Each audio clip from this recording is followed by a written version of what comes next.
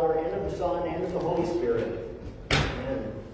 Welcome to worship this morning. I'm glad that you braved the cold, snowy weather out. I think this week we're due for a couple more winter snowstorms before old man winter leaves us for good and spring arrives. We do welcome also all of you that are worshiping with us on Facebook Live or on other social media. Thank you for joining us as well this morning. We begin our worship with a brief order for confession and forgiveness. And so we'll confess our sins before God and before one another.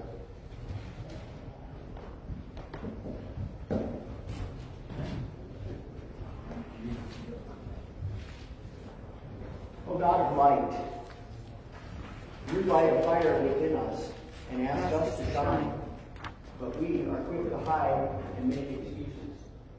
We shrink from challenges, avoid responsibility, and deny the goodness of your creation. We seek all praise and then don't believe it. Forgive us for being and remaining self-absorbed. Children of God, never fear, for you have always lived in the mercy of your Creator. Hear the words of absolution and believe them. You are forgiven. You are made whole. You are restored to God. Hallelujah. Amen. Amen. Our gathering opening hymn this morning is All Glory, Laud, and Honor.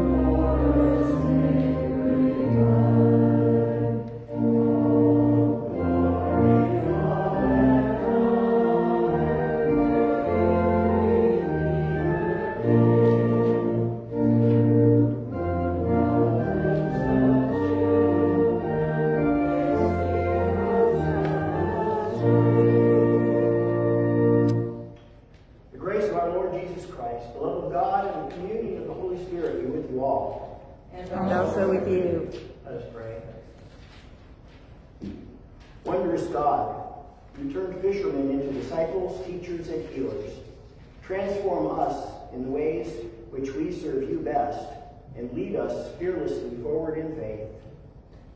Amen.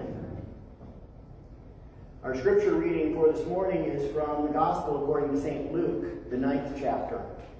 Glory to you, O Lord.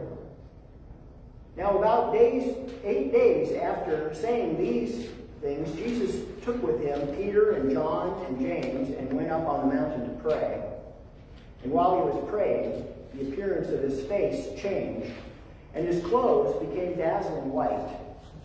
Suddenly they saw two men, Moses and Elijah, talking to him.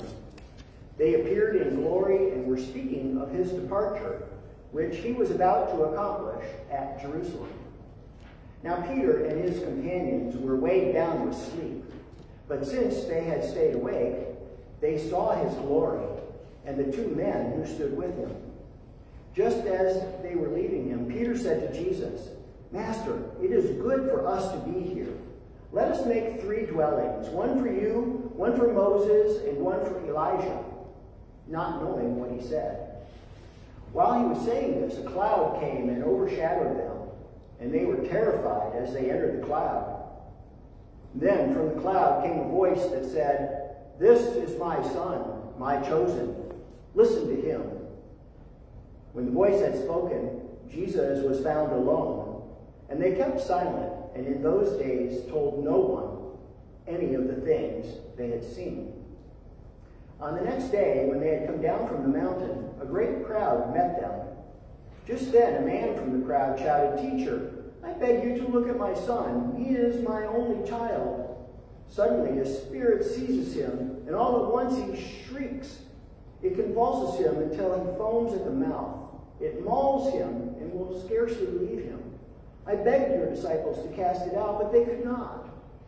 Jesus answered, "You faithless and perverse generation, how much longer must I be with you and bear with you? Bring your son here." While he was coming, the demon dashed into the ground in convulsions.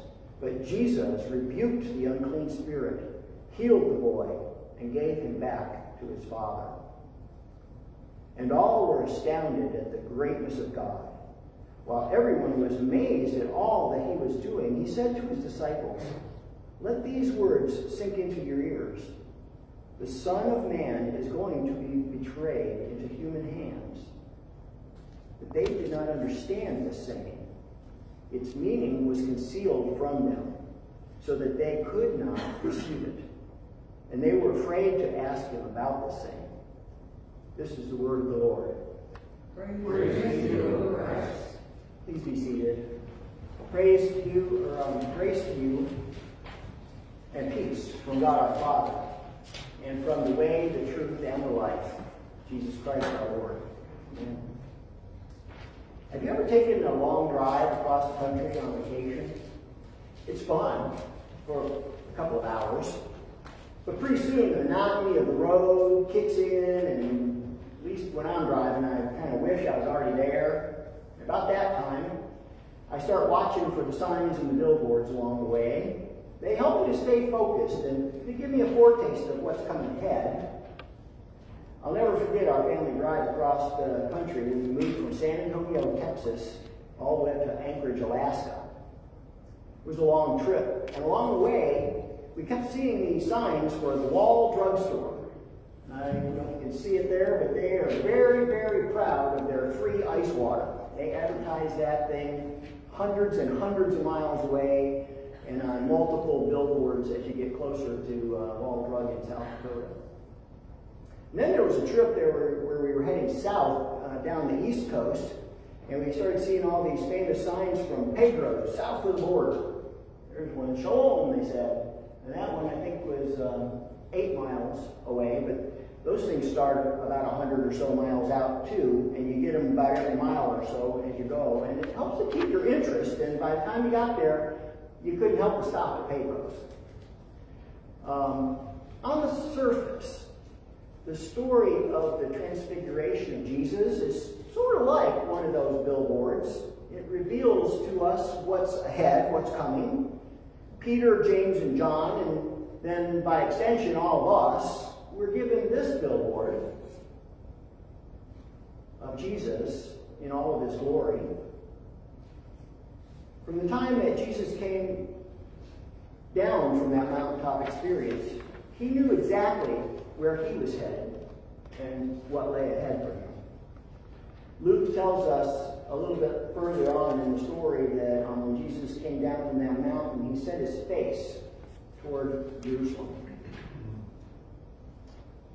I said on the surface, the story is sort of like a billboard pointing Jesus and all of his followers ever since toward Jerusalem. But the event that took place there, when you take a closer look at the events on that mountaintop, reveals so much more about Jesus and where he fits into God's plan for creation. At this point in the journey of Jesus' ministry, he'd already chosen his disciples. He'd already formed his inner circle of Peter, James, and John. And all of his disciples had been sent out into the towns and villages, healing the sick and preaching the good news that God's kingdom has come near. And then about 8 days before this transfiguration experience, Jesus revealed to them his plan to go to Jerusalem, where he would be betrayed and beaten and crucified, and on the third day would be raised from the dead. At that point, Peter, who had just exclaimed, "You are God's only Son, the Messiah," turned around and rebuked Jesus and said, "God forbid such a thing would ever happen to you. I won't allow it." To which Jesus famously replied, "Get behind me, Satan. You have your mind set on human things, not on God's plan."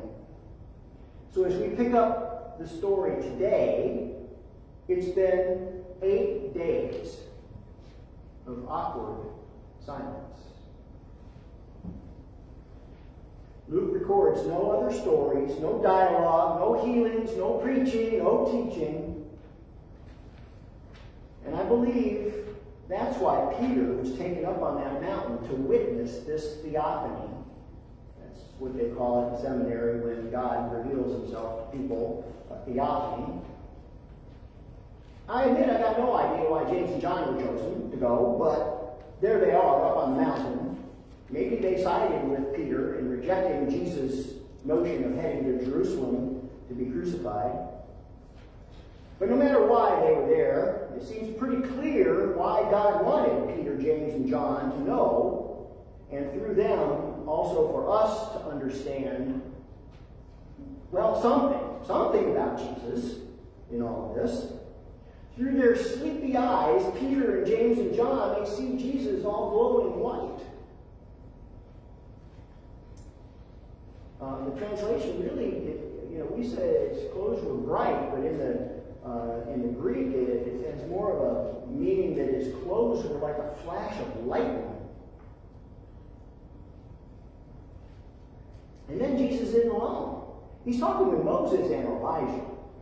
Now, at this point, I have to stop and ask, what about these two characters from the Old Testament is so significant as to be brought down to earth from heaven so that Peter and James and John and us would witness this theophany of Jesus?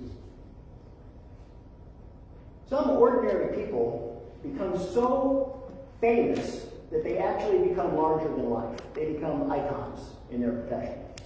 Their image becomes the face of the thing that they represent. Here's what I mean.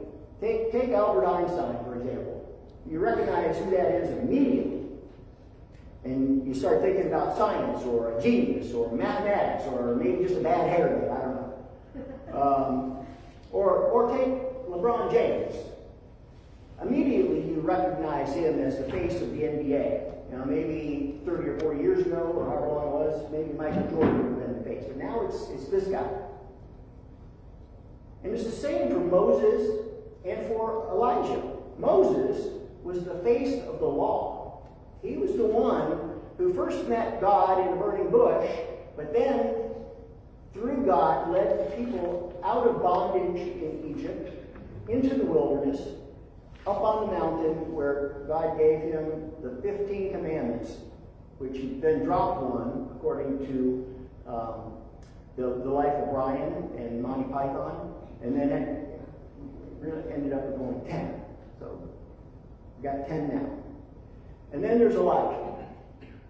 He was the face of the prophets. Every time you see Elijah, usually you see him with a scroll, because prophets, they didn't foretell the future. We think a prophet is somebody who foretells the future, but a prophet is just somebody who speaks for God.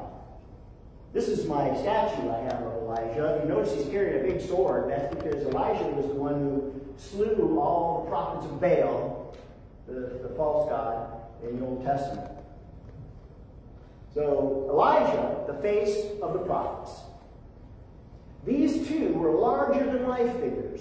And there they are on this mountaintop conspiring with Jesus regarding the plan for Jesus' departure. The word that we have translated as departure in the Greek is the word exodos. I don't think it was by accident that Luke used that specific Greek word. He wants us to remember how Moses led those Hebrew people out of slavery in Egypt through the wilderness into the freedom of the promised land.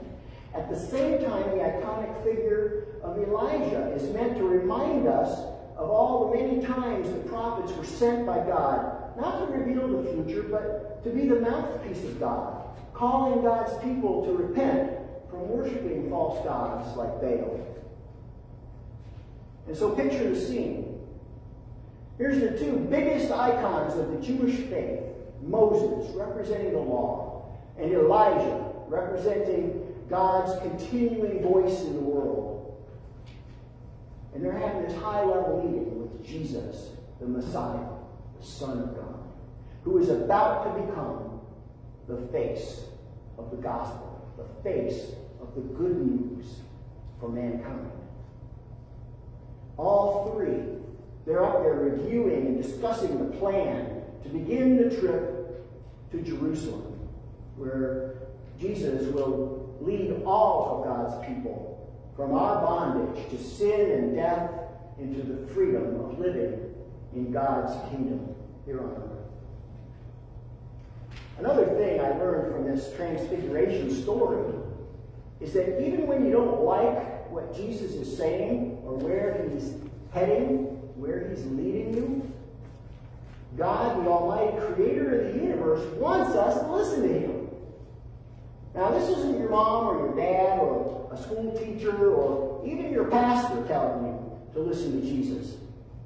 This command comes from the big guy himself. It can't come from any higher source. This order comes all the way from the top. Peter and maybe James and John, they didn't like the choices and the decisions that Jesus was about to make. And Peter said so directly to him. And so here God, he doesn't use an intermediary like a prophet or Elijah to speak, but comes down in the form of a cloud and tells us plainly and directly, "This is my son. Listen to him." Okay, so I get it. What exactly are we supposed to listen to? What did Jesus say? What did Jesus do while he was alive that was so earth-shattering? Well, I can't tell you everything that Jesus said or did in the short sermon. You all have Bibles, I'm sure. If you don't have them with you, I'm sure you have them at home. Take them out, dust them off. Some of the Bibles are even made really easy for you to figure out what Jesus said because the words Jesus speaks are all in red. Read it. If you don't have time, here's a short synopsis. Jesus came to inaugurate and to bring into being the kingdom of God here on earth. His life and his ministry taught and showed us what that means. In God's kingdom, being angry and calling someone a fool is equivalent to murder. That's what Jesus said. In God's kingdom, people take care of people. That's what Jesus did. There will be no more rich people stepping over poor, wretched Lazarus on the street. In the kingdom of God, evil is repaid with good, and weapons, they're turned into garden tools. It's pretty simple stuff, but oh so hard to do. Sometimes I wonder if Christians today even long for the kingdom of God to reign in the here and the now. We get so preoccupied about, well, the kingdom of God is heaven, and we're going to go there when we die. What about now? What about here? I mean, we love to claim America as this great Christian nation, but we're the first ones that want to retaliate when an enemy strikes us for our national interests. Aren't Christians supposed to turn the other cheek? I know national security is complicated, and we do have the right to defend ourselves. This just shows you how huge and terrifying the real enemy is. The real enemy isn't the Iranians or the Chinese or the terrorists. The real enemy is the power of evil that exists in our world. We don't want to die. Jesus said, take up your cross and follow us. But we don't want to. We don't want to die. I'm sure Jesus didn't want to die either. And I'll bet Peter didn't wish to be crucified upside down on a hill they call the Vatican. Nor did James want to be beheaded. Nor did John want to spend his last days exiled on a small island in Patmos because he proclaimed Jesus Christ to be the Lord. And yet, Jesus called them and us to pick up our own crosses and follow him. This transfiguration story was thought to be so important, so profound by the early church that they included it in all three of the synoptic gospels, Matthew, Mark, and Luke. It's meant for us and for all people who ever heard or read the story over the millennia as both a sign and a pointing to the glory of God as revealed in Jesus Christ, who is God's one and only Son. It's also meant to be an encouragement, though, to those who take up the cross and do follow Jesus. Yes, indeed, this is God's plan. And Jesus is the one we are to listen to, and the one that we are to follow.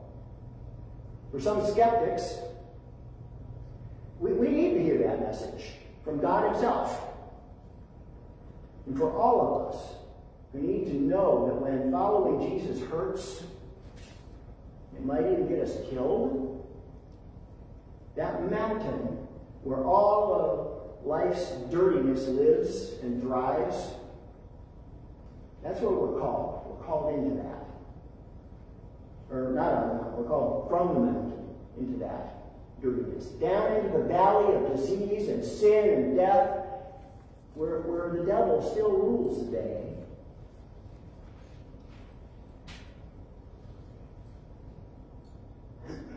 Maybe we're not going to be glow-in-the-dark disciples like Jesus turned into up on that mountain. But when we follow the Lord Jesus, we are transformed. We're transformed into what Luther called little Christs for our neighbors. We go back to our lives after those mountaintop experiences into the ministries, and we're encouraged and we're reminded to keep on trying our best, walking in the kingdom of God as Jesus did. Maybe we need that reminder that Jesus' disciples also needed, that Jesus is indeed the way and the truth and the life.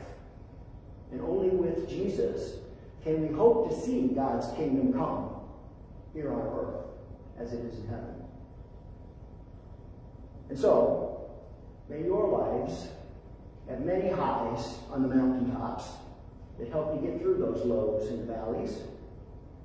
And may we all pay more attention to the signposts and the billboards that God places along the way in our journey of life that help to remind us the kingdom of God comes to earth in the way that we live, the way we act, the way we treat one another.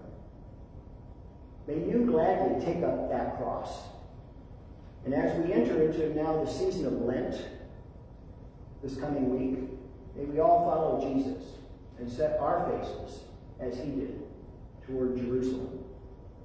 And most of all, may your life reflect all the glory and the honor to our Father and to our Savior Jesus, as well as to the Holy Spirit, who calls and gathers us and then equips us for this journey that we have. Amen.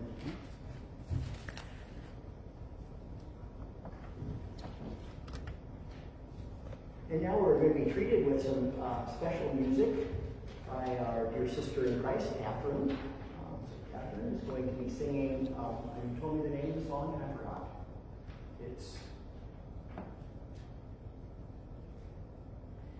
It's called Come Alive. It's a Lauren Daigle tune based on Ezekiel 37. All those dry bones down in the valley.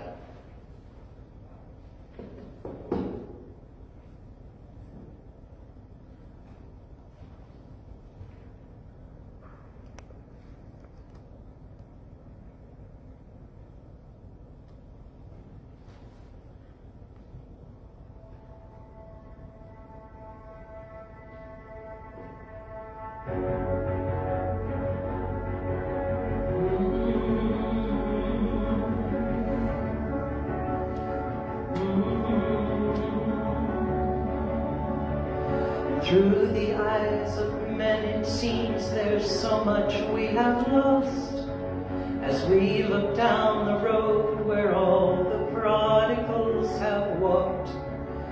One by one the enemy has whispered lies and led them off as slaves.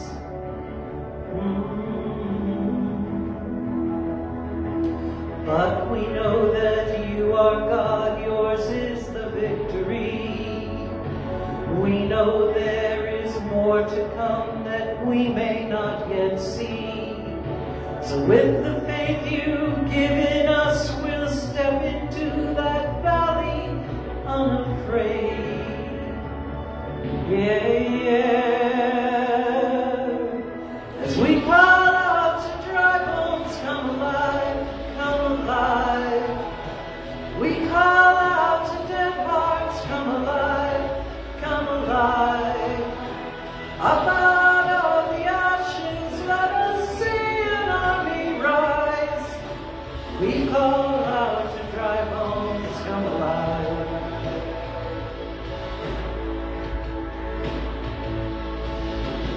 God of endless mercy, God of unrelenting love, rescue every daughter, bring us back our wayward sons. And by your Spirit breathe upon them, show the world that you alone can save. You alone can save. As we call out to dry bones, come alive, come alive. We call out to dead hearts, come alive, come alive. Up out of the ashes, let us see an army rise. We call out to dry bones, come alive.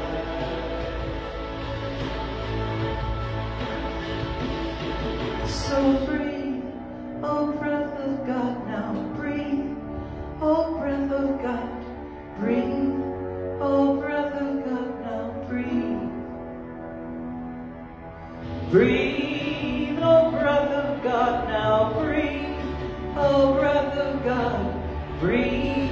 Oh breath of God, now breathe. As we call out to dry bones, come alive, come alive. We call out to dead hearts, come alive, come alive. Up out of the ashes, let us see an army rise. We call out to dry bones, come alive. Yeah, we call out to dry bones, come alive.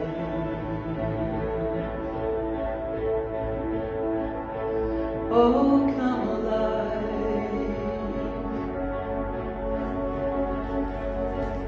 Come alive.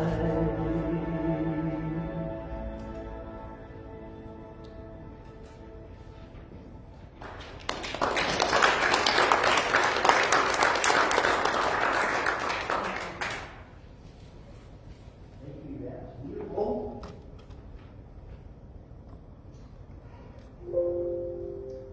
Let's now respond to God's Word using the words of the Nicene Creed. Try to pray. We believe in one God, the Father, the Almighty, maker of heaven and earth, of all that is seen and unseen. We believe in one Lord Jesus Christ, the only Son of God, eternally begotten of the Father, God from God, light from light, true God from true God, begotten, not made, of one being with the Father. Through him all things were made. For us and for our salvation, he came from heaven. By the power of the Holy Spirit, he became incarnate from the Virgin Mary and was made man. For our sake, he was crucified under Pontius Pilate. He suffered in death and was buried. On the third day, he rose again in accordance with the Scriptures. He ascended into heaven and is seated at the right hand of the Father.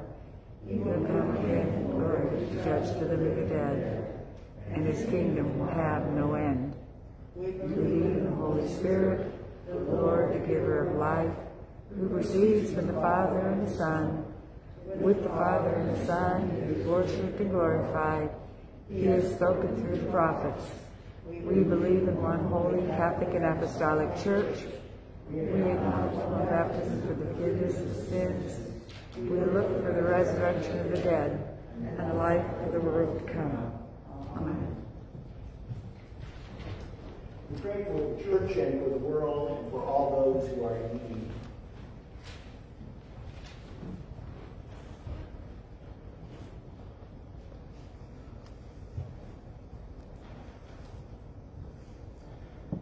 How often your people lose sight of your truth, O Lord.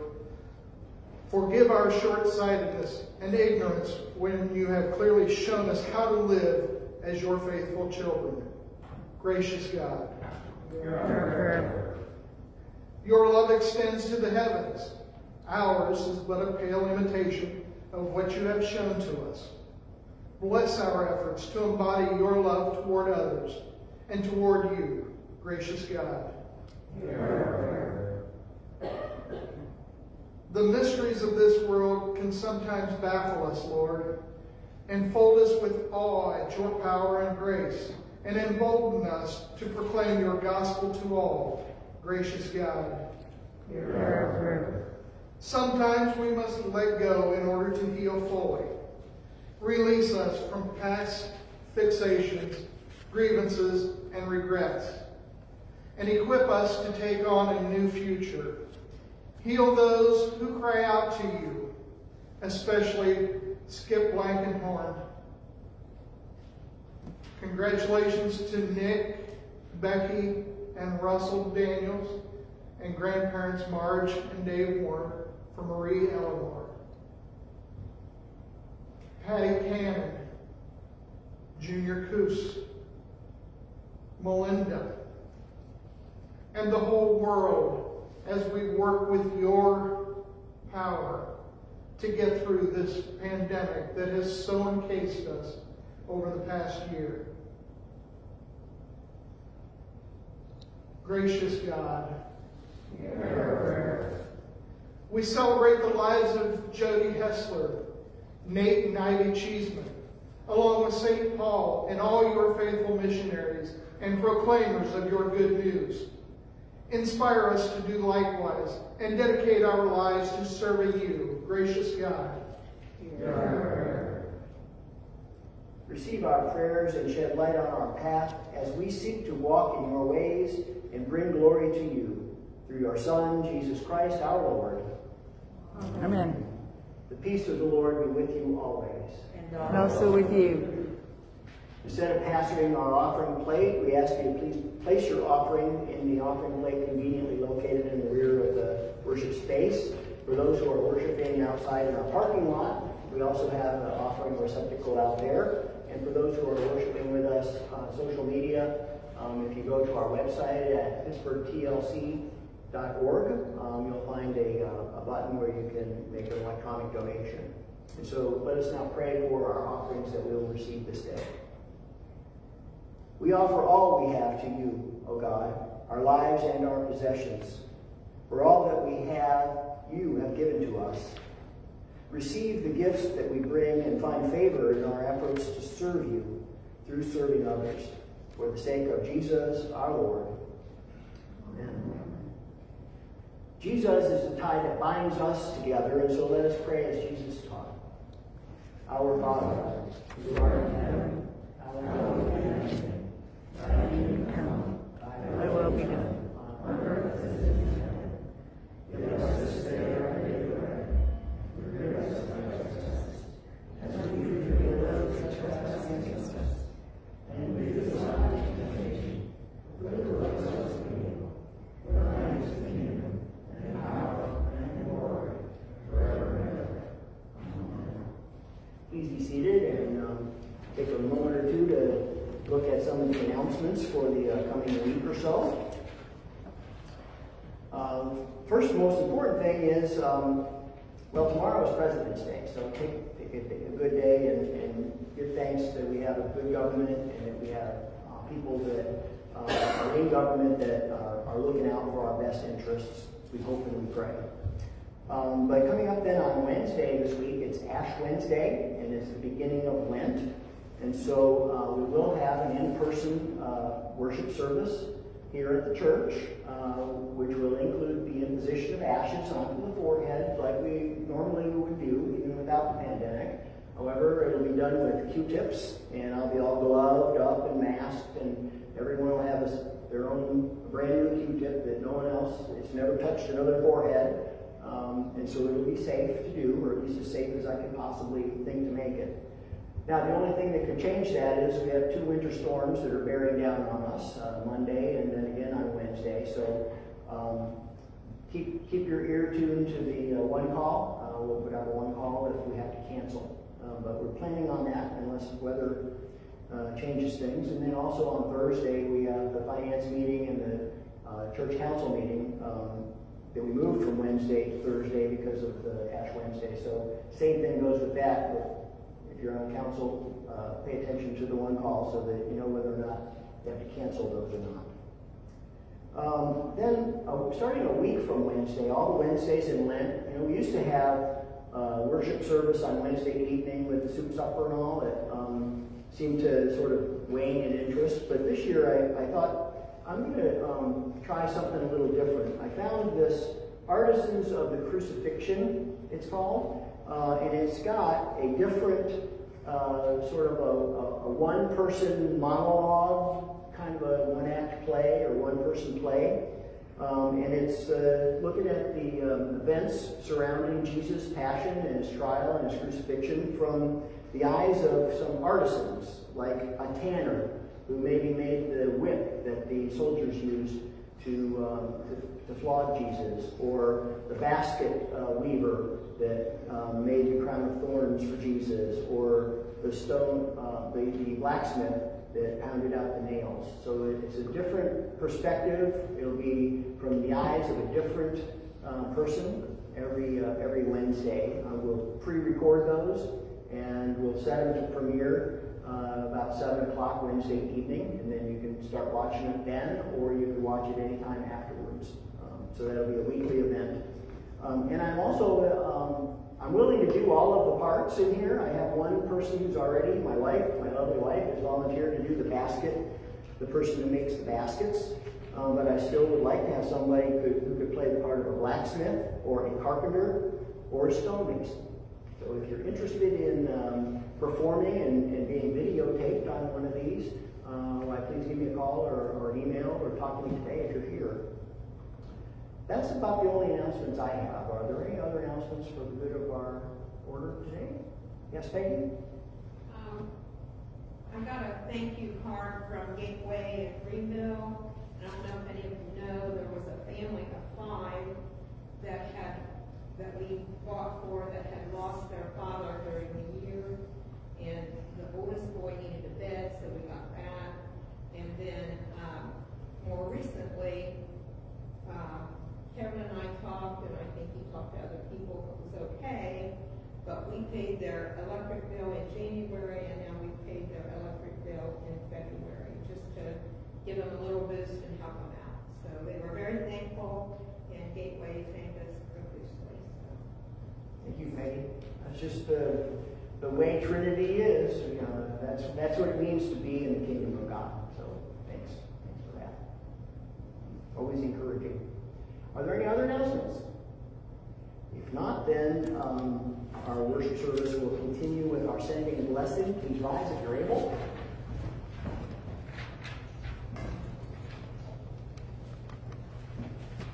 God the Creator, strengthen you. Jesus the Beloved, fill you. And the Holy Spirit the Comforter, keep you in peace. Amen. Our sending hymn is This Little Light of Mine.